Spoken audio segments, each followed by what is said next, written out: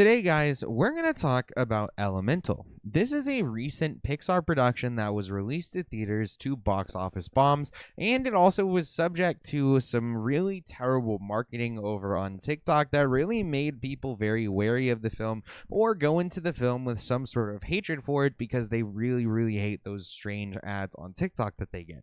However, that was just a mistake probably by some young intern that was working with the social media team that, went out and produced this film or, was trying to get it out to the people. And it was just a bad idea overall. However, this movie itself was very good. I very much enjoyed the entire film, and I love how the kind of idea between it, or the entire idea of the film, is that there are different elements and that they can't mix. And generally speaking, it's a very overt and obvious kind of allegory or metaphor for race, and it's very obvious that it's very pro interracial relationships, as well as just interracial societies and whatnot. And the entire thing is just supposed to be an exercise in how everything can mesh in its own way, even if it's seemingly opposite.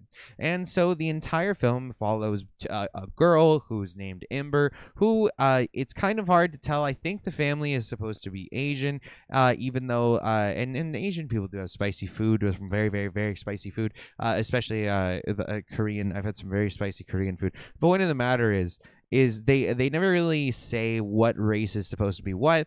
However, the girl from the family of the Fire family was also voiced by an Asian girl, where the guy was voiced by a black man. And so generally speaking, I think and then on top of that, there's some metaphors that are shown where the parents of the daughter are fresh off the boat, so to speak, and they are immigrants that just came to America and opened up a shop in order to make a better life for themselves, and they had to leave their older ways and their old family behind and whatnot. And so that kind of story also again makes me believe that this is an Asian family.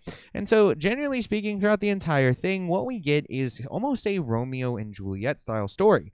These two are told that they can never be together by society, as well as by the parents of Ember.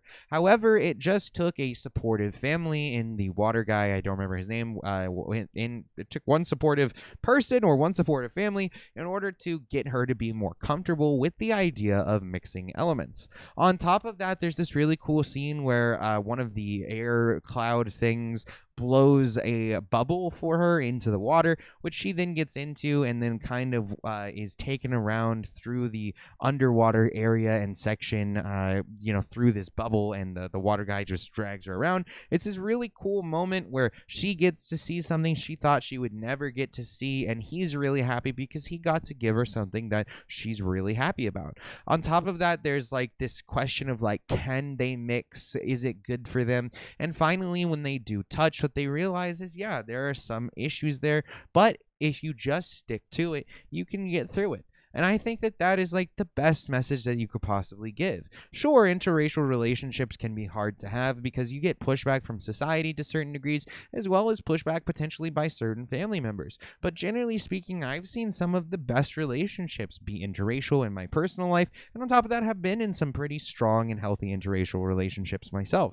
Generally speaking, I think that the idea that we shouldn't be meshing or that we shouldn't be together because we're of a different race is absolutely ridiculous. And the idea that this movie pushes that, hey, you will get that pushback from society and whatnot, but if you stick to it, you'll get through it. I think that mentality is the one that we really should have as a society, and I feel like I see it more and more in Gen Z.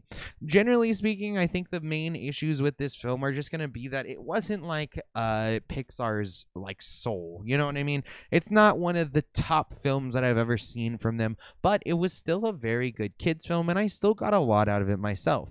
I would say for me, this is a 3 out of 4, and it may be even up to a 3.25. Especially for kids, I think this is a fantastic movie to watch, and even as an adult, I got some enjoyment out of it, even though, again, it's nothing groundbreaking to me like Pixar's Soul, but it has a lot of really good metaphors that are like directly kind of shown visually, as well as it just really gets to the heart of an issue very quickly in a very unique and fun way. On top of that, I also didn't mention that Ember doesn't really want to run the store anymore, even though that was her dream as a kid. She wants to move on and live her own life, and she's actually able by the end to come forward and tell her father that 1, she's in love with a waterman, and 2, that she doesn't really want the store anymore, and she goes off to live her own life in another city where she becomes a glassmaker.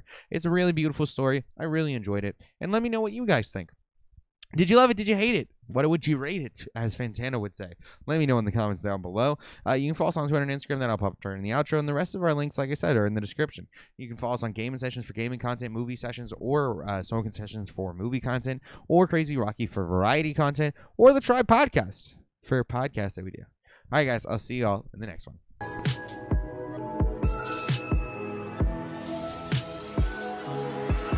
I stay out of my head to the depths of the universe. It's a spell or a chance just to open up a newer curve.